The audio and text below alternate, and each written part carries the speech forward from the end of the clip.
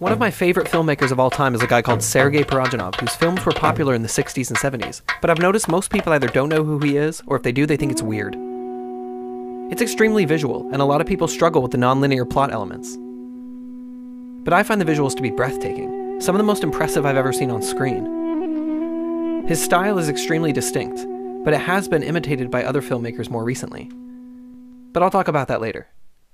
Now, before I tell you about the actual person, I want to show you a short sample of his work, so you can see what a romantic visionary he was, and also a ballsy madman.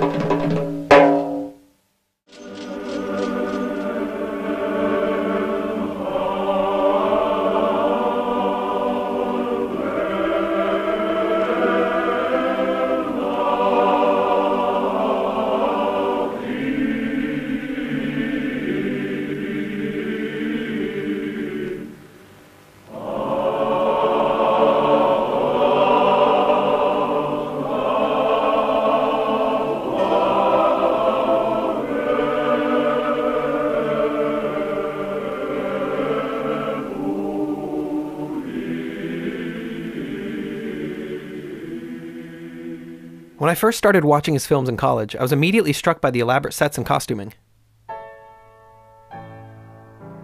Every prop is an art piece in and of itself.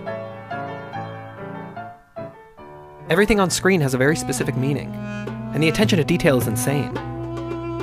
He had a unique use of motion and stillness, and he was making things look like they were in a dollhouse way before Wes Anderson. His films also included elements of horror.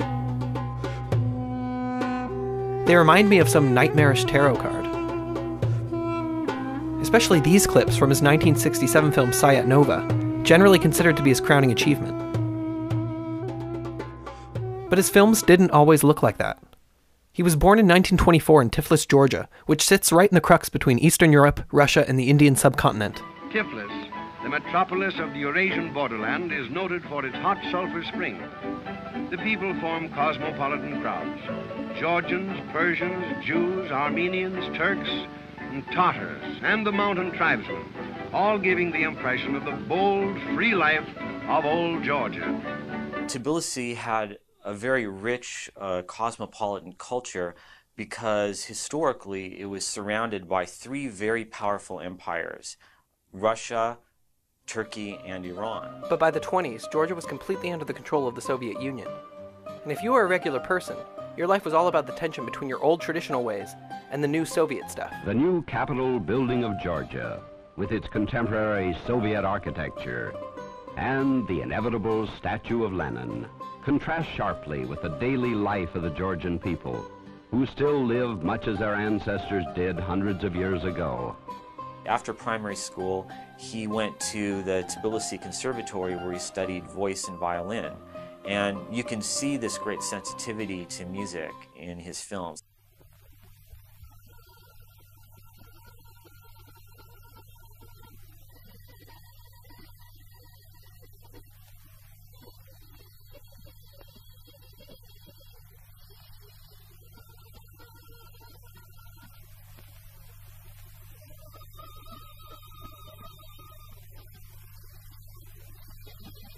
I think also his knowledge of music helped him think about film in a different way, as film as a kind of musical structure.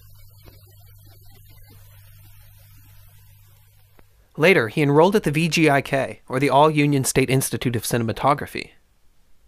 And I think if you want to start unlocking Parajanov's film style, you need to consider what the students at the VGIK were being taught. After all, the faculty included such legends as Lev Kuleshov and Sergei Eisenstein.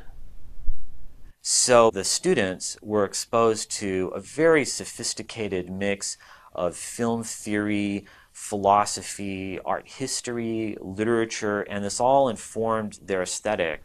But even though he was learning how to become a master filmmaker, the censors in Soviet Russia had such a tight control on media that he could only produce scripts that were handed down. These were mostly low-budget genre films, and they weren't the best. Уже заказали. 2 домашних лапши. Шекспир. But it wasn't until 1962 when he had a career-altering experience that would completely change the way he understood cinema. He saw Andrei Tarkovsky's surrealist masterpiece, Ivan's Childhood.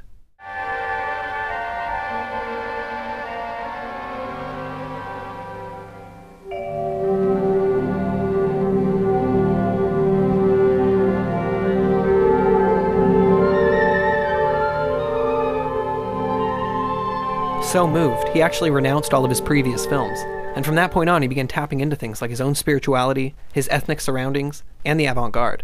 His next film was a major game changer. It was only when he did Shadows of Forgotten Ancestors that everything coalesced for him as a filmmaker.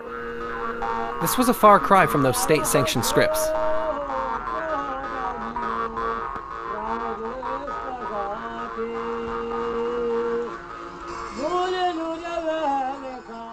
Obviously, the Russian censors weren't happy, and Parajanov started gaining a name for himself as a kind of political figurehead. This new style championed poetic surrealism over Soviet realism. He was also known as a bit of an eccentric. He had some pretty passionate stances on the directing process, and he was pretty outspoken. Мне кажется, что режиссером надо родиться. Режиссера не выучишь даже в таком идеальном институте, как ГИК. But in spite of the negative Soviet response, Shadows of Our Forgotten Ancestors was a huge success for Parajanov, and it put his name on the map as one of the boldest new voices in world cinema. He met Vartanov, he befriended Andrei Tarkovsky, and the influence became mutual. It was then that he would start working on his most ambitious work to date.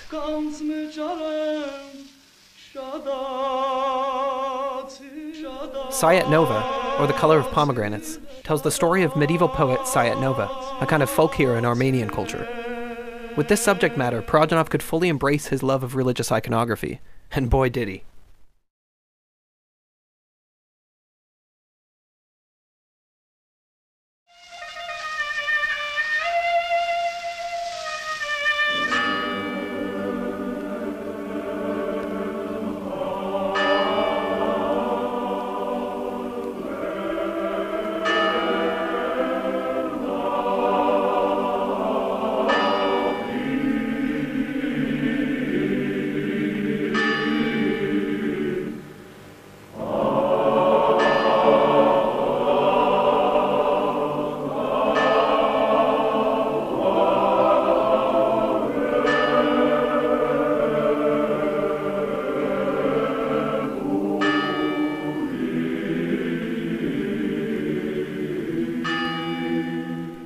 This movie changed my understanding of what cinema could be, and I'm not sure I've been quite as moved by another film since.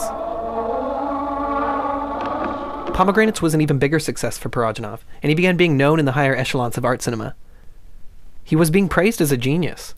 Jean-Luc Godard is quoted as saying, "In the temple of cinema, there are images, light, and reality. Sergei Parajanov was the master of that temple." That's high praise.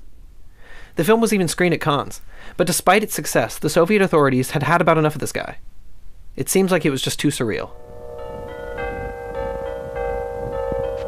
It's so strange for Soviet reality, especially if he was speaking about such sacred things. Он иногда делал вещи, которые нельзя было. Он говорит, зато это красиво. He was not clerical. Parajanov was not believer. He was not hard believer. He liked all these rituals, habits connected with Christianity because he liked everything which was earthed, and of course it was spiritual, but it was earthed with this appearance. And so not everyone was down with him using religion to tell what they saw as strange and esoteric stories. So by now the authorities were really watching him, and they actually started following him around. They began trumping up charges of artifact peddling and homosexuality, which of course was illegal in the Eastern Bloc. And he says here, the second director went on professional leave. The production manager, Melik Sargsyan, who is a pensioner of the KGB, ruined work and is threatening to go on vacation. So with enough bogus charges, they were actually able to arrest him. But I just want to stop and think about that for a second. Can you imagine making a film so surreal that they had to lock you up? But that's exactly what happened. And for 5 years, Sergei Parajanov had to suffer in a gulag and was forbidden from making any more films. The imprisonment of Parajanov is a complex story. I think there are multiple reasons behind it. Of course, on the surface, there were the charges for which he was ultimately convicted, basically sexual crimes. The real reason why he was arrested, I think, has to do with his association with these Ukrainian nationalists. Because of what Shadows of Forgotten Ancestors, the film really sparked this poetic school in Ukraine, and he became the figurehead, in a sense, of these young Ukrainian filmmakers and intellectuals. So they were, in a sense, cutting off the symbolic head of this movement. Unbelievable. But by the time he was released, he was making films with guns blazing. Любят поэтический кинематограф как таковой. И любят вот на пляж, купят ласты, купят трусики, 2 маечки, фильтры, очки, и все получилось, поехали. А тут надо создать пластику, оружие, костюм, пейзаж, типаж актера. В фильме снимается еще вот блестящая лошадь, безумной красоты, сатрап. Пехи там идет. Атамаш. Вот вам, пожалуйста. After his release, and after 15 years of Soviet decline, he was finally able to start making his breathtaking films again. He shot Legends of the Saram Fortress in 1985, and A Sheikh Carib in 1988, both based on old ancient folktales, and both displaying a unique form of cinematic mesmerism. He again exhibits his love of using large groups of animals, as well as practical effects.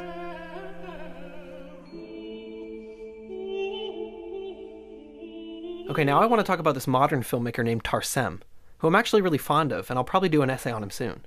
He's made a number of semi-successful Hollywood films, and I actually really like his visual style. When he's not copying Parajanov! Here's what I'm talking about.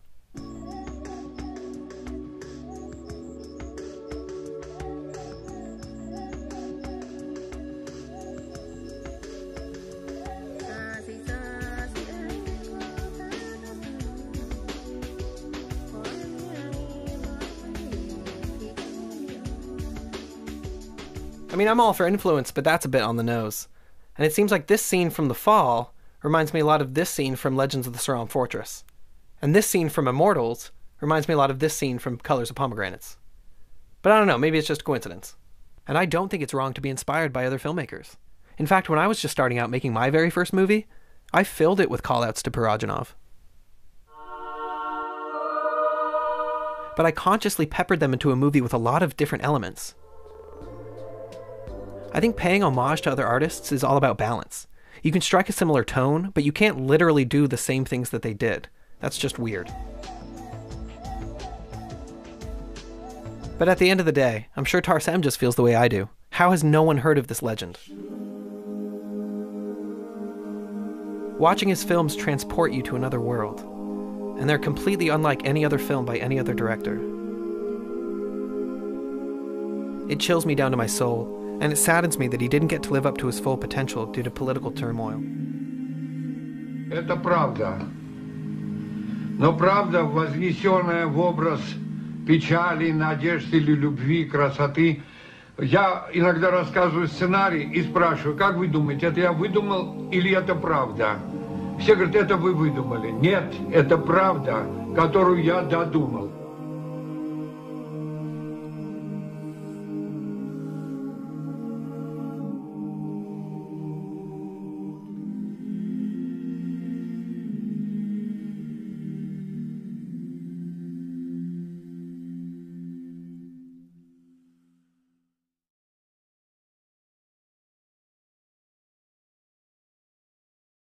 Thanks for watching.